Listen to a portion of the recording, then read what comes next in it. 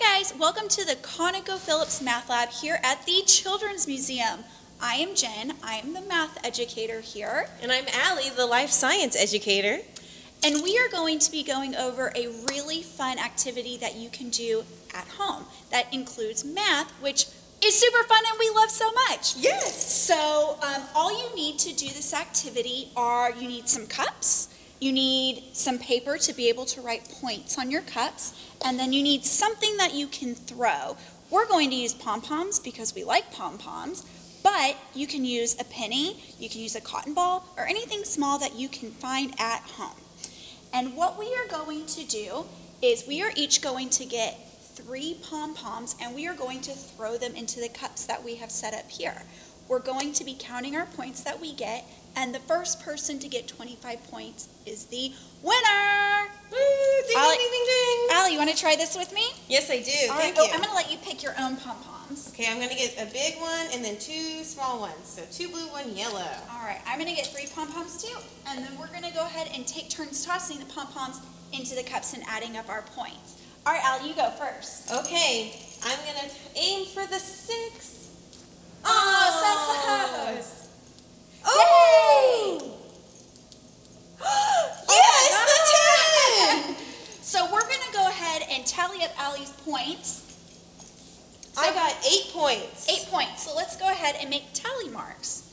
1, 2, 3, 4, 5, 6, 7, 8. But you also got more, right? Right, I have 10. 10. So let's keep counting. 1, 2, 3, 4, 5, 6, 7, 8, 9, 10. Wow, Allie, you have a lot of points. Do you want to count up your total with me? Yes, I do. And because I have that tally slash, that means I can count by 5. Right, she can skip count. So let's do it together. 5, 10, 15, 16, 17, 18. Wow, 18 points. That's great. That means I am 19, 20, plus 5 is 7 points away from winning. Oh my gosh, that is so close. All right, I'm going to go ahead and take my turn. Do you want to move your pom-poms? Yes. Take it out of the top, most numbered cup. There we go. All right, so I hope I get close to 18 points. Dang it. Oh, Oh no! Oh no! So I didn't land in any of the cups, which means that I have 0 points. And Allie is definitely winning. Now, we could continue playing until we get 25 points, but you can do this at home as well. And you don't actually have to go to 25. You can change the numbers up.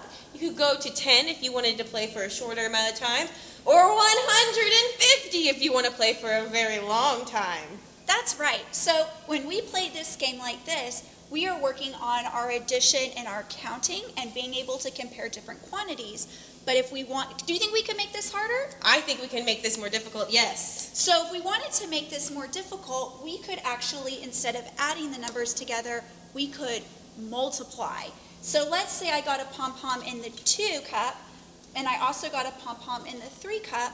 I would, instead of adding 2 plus 3 to get 5, I could multiply 2 times 3 to get 6. 1 more point. Fantastic. I could also change the numbers to be decimals or fractions if I wanted to practice those. Do you think we can make this a little bit less complicated? I think we can. So if you want to play with a toddler or somebody younger, you could use numbers 1 through 5, or you could number each cup with a number 1 and then do 1-to-1 counting for however many pom-poms you get into the cups. Awesome. Thank you, Jen. This is such a fun activity. I'm so excited to keep playing. I think I'm going to have to work hard to challenge Allie to get her points. Okay, thanks for coming. Bye. Bye.